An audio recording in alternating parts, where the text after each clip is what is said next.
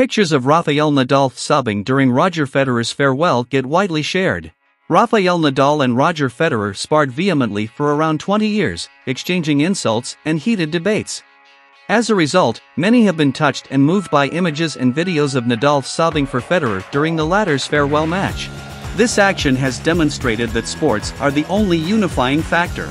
At the Laver Cup in London, Roger Federer and longtime foe Rafael Nadal played in a very special match to conclude their illustrious careers.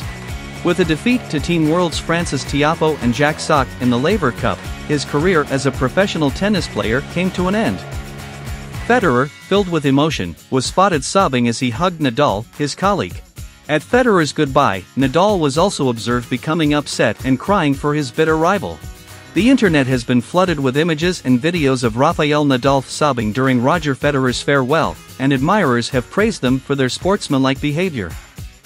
This act demonstrated why sports are the most unifying force and why the two athletes are idolized by millions. While Roger Federer and other players watch, Rafael Nadal hugs Andy Murray. Roger Federer and Rafael Nadal of Team Europe compete against Jack Sock and Frances Tiafoe of Team World in a doubles match. During the game, Rafael Nadal and Roger Federer of Team Europe can be seen laughing together.